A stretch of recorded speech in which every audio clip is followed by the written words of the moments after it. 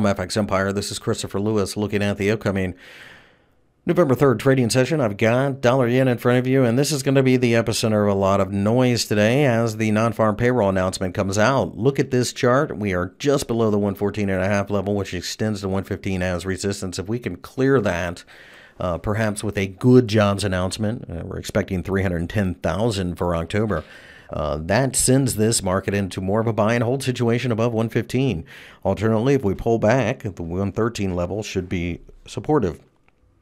My experience has told me that trading this on non-farm payroll Friday, well, for starters, is a very bad idea. But if we get a little too far into one direction or the other, quite often it will go back a reversion of the mean. So I suspect that the best trade is probably going to be wait for some type of massive sell-off and pick it up. But until we get the announcement, it's probably not going to do much.